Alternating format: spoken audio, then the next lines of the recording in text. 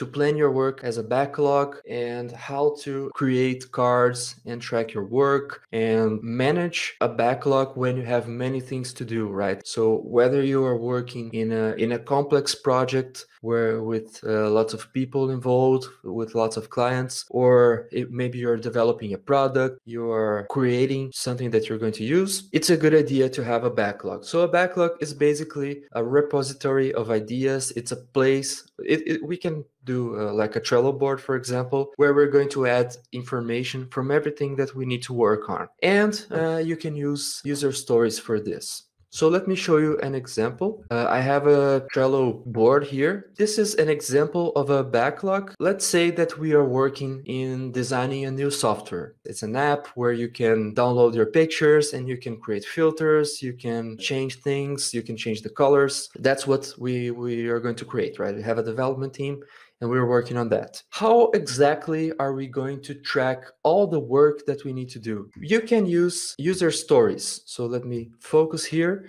So basically we can break down the project, we can organize the tasks in epics. So for example, of course, when we have this software working, our users will need to sign in. They need to have an account. They will need to import image. They need to edit the images, and they need to be able to also share images, right? So they added the filters, they improved their pictures, and they want to post it in Instagram or in Facebook. So share image is an important piece of this work.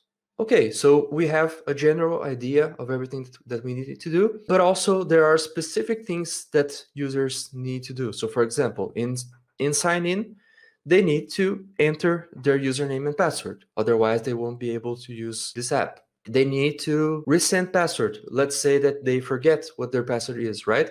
We need to have a code in place in which users can resend their password. They need to change. So all of these are examples of user stories. For example, resend password. Maybe it's clear if you look at the title, resend password, you might understand. But if you want to make things even more clear, you can even add a description here. So for example, this is called user story statement. So as a user, I want to receive a new password in my email so that I don't get blocked from access if I forget my password. So you can also include these statements. You can include lots of attributes, lots of data here to each card. The focus is not only on making information available to everyone, but especially to make it easier to communicate with your team. If I have a card where I have lots of details, I have a description that is very clear, our team, or specifically the developer that is going to work on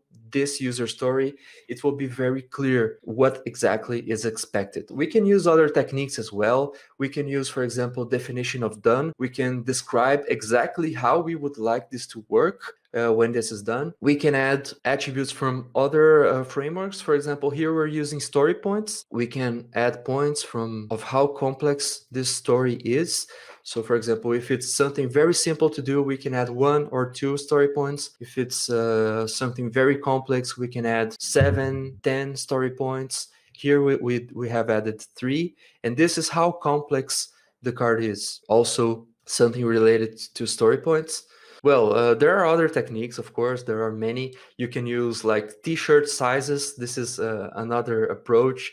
So you can tell if this is a card, if it's a small, medium, or large sized work. But well, in general, the idea is you are working on a project or a product and you have many things to do. One of the options that you have is to organize them by epic and by user story. And you can add information to the cards. And when you have the projects by Placker enabled, so you can see here that I have projects by Placker, you will be able to add many attributes such as story points, such as also priority. You can set if priority is high, medium, or low. You can break down tasks into sprints. One of the ideas of agile frameworks is that you don't usually start working in everything at the same time. You need to select some things to work first. So you can add sprints, for example, lots of different things when you click add plan attribute, budget, traffic light, and all of this. So backlog is a place where you add all your cards. So you have everything, all the ideas are recorded. And then we're going to